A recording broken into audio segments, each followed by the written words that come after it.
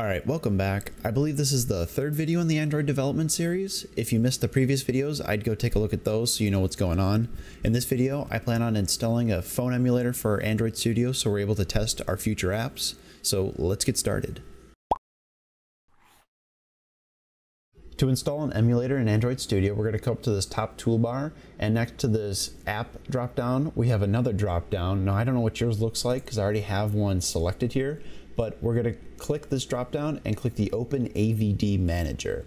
We're going to click that and we'll get a new window that appears. It's your virtual device manager. So if we come down to the bottom left hand corner, we're going to click Create Virtual Device. And within this window, we're able to select a few things. We can create a virtual TV, phone, a watch, a tablet, or even the automotive. But for this series, we're going to use the phones. So I already have the Pixel 3, so I'm just going to install the Pixel 2. We come down and click Next. Then we can choose our operating system. I'm just going to have Oreo because I already have it installed. Going to click Next again. And then here we can give it a name, but I'm just going to keep everything the default and then just click Finish. And then this will begin creating your virtual device, and you just have to wait for it to install.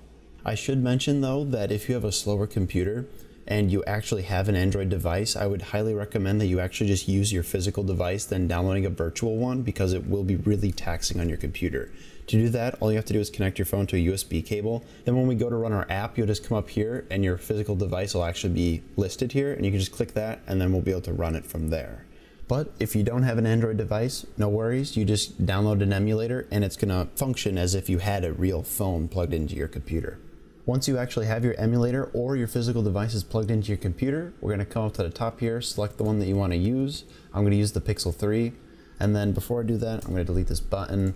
And then we're going to run the program that was automatically created by Android Studio.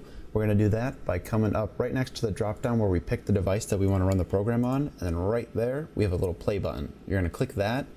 And then if you have a physical device plugged in, it should install this app on there and then automatically open it. But if you don't, and you have the emulator, you'll see that we'll get a little phone that pops up here. Let me close that. Now the app should be on either your physical device or the emulator and running. This is where we're going to be doing all of our testing, making sure the layout's correct, the functionality's working. And one plus side of using the emulators over the physical device is that we're able to download different devices and making sure that the layouts look the same throughout all of the devices. So I could take this and run it on the Pixel 2. I might not have a Pixel 2, but I can test it on that device because we have it downloaded as an emulator. Alright, so that should be enough for this video. I just wanted to get everyone exposed to the Android phone emulators. In the next video, we're going to actually start creating our first application. It'll be really basic, so don't worry about it. As always, if you're having any trouble with something or you need further explanation on a topic, just leave a comment down below and I'd be more than happy to help you out. Don't forget to like and subscribe for more content like this. Thanks for watching, and I'll see you guys in the next video.